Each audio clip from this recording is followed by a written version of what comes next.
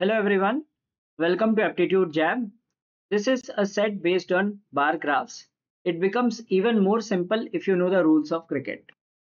So it says a test match is played across 5 days, each day's game being played in 3 sessions. The number of overs bowled in sessions 1, 2 and 3 are 25, 30 and 35 respectively. The below graph shows the run rates. Run rates is runs scored per over of the batting teams during each of the sessions on the 5 days.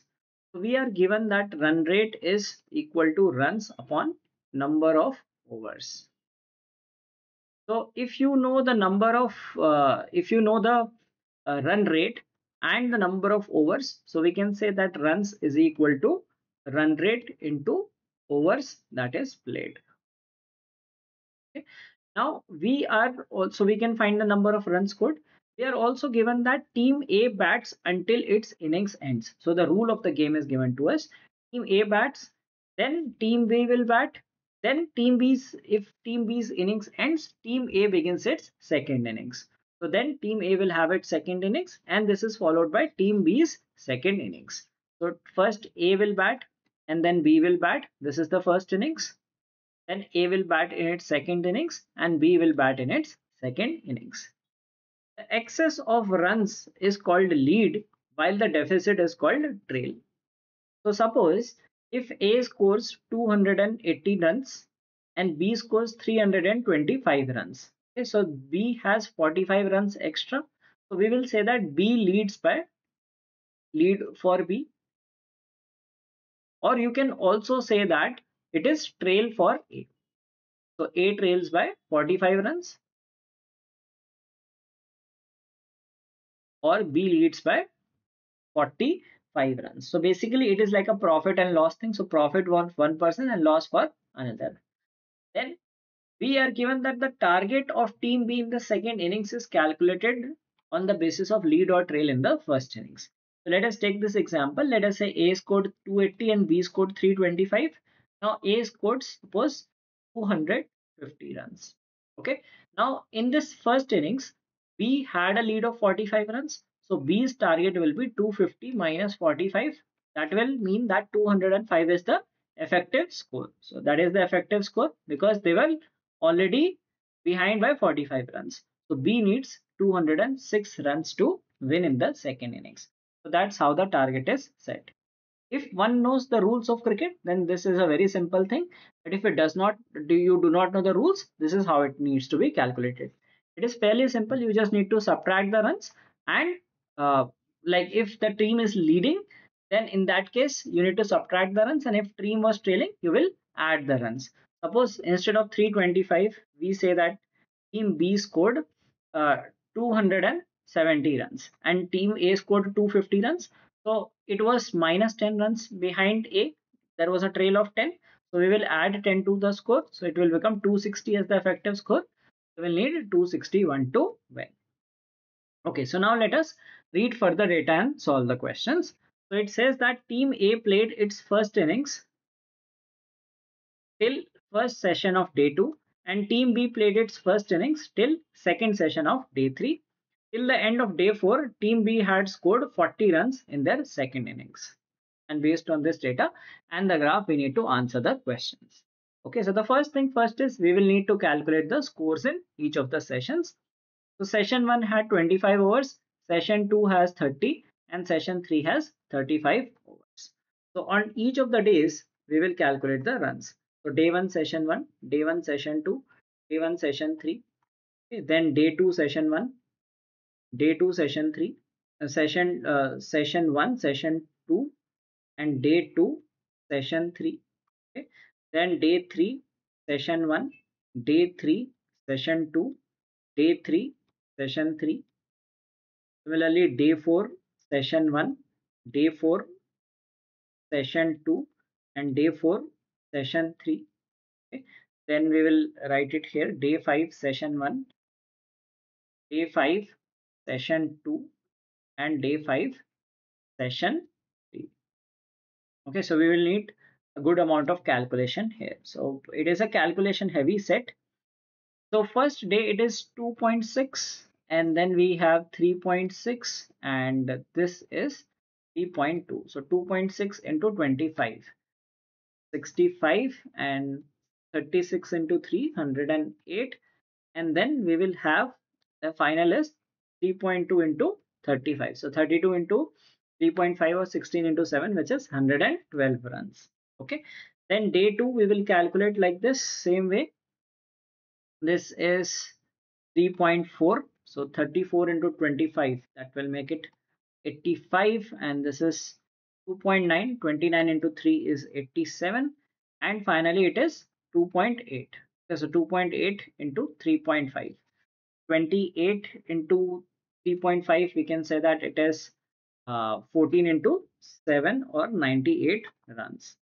On day 3 the scores are 3.6, so that will be 90, and then we will have, this is just 2.3, so 23 into 3 is 69, and finally we have 3.2. So 3.2 we calculated previously also, 112. And day 4 it is 2.8, 2.9, and 3.6. So 28 and 25, that is 70. This will be 87, and 3.6 would mean that 18 into 7, 126 runs. Okay, then finally on day 5 we have it as 2.6. That would mean 65. Then it is 3.5, which means 35 into 305. And finally, this last session is 3.2, okay, which is 112. So that was calculated several times. Okay, so this is the result of the scores which was scored in each of the sessions. Now we will use the calculations to answer the question. The first question is simple. It says, in how many sessions during the game the teams scored more than 80 but less than 100 runs? So between 80 and 100 we have 1, 2, 3, 4 and 5 such sessions. Then the next question is, on which day were the maximum runs scored? If you try to observe the graph, it looks like day 1 has decent number of runs. Only in the first session the graph is low, but first session has low weightage. Day 2 we can say that the runs would be lesser, because in day session 2 and 3 the run rate is low. Day 3 also, the run rate in the second session is quite low. It is high in the first session. Day 4 and 5 have high run rates. The day 4 has especially very high run rate in the third session, and but low in the other two. Day 5 has good run rate in the last two sessions. So last two sessions impact more, but it it is not conclusive which of these is the highest, right? Because like no clear cut indication, so we eventually have to do the calculations. Now the options given to us are 1, 2, 3 and 4. Like if you see day 2 and day 3, they have one session with very low run rate. Like day 3 has session 2 with very low run rate, and day 2 also has sessions 2 and 3 with low run rates. So possibly that they may not be the right ones, but however we will calculate all the values. This is just to explain that how you should like evaluate a graph. So by observation, I can say that day 2 and 3 may not be the highest ones.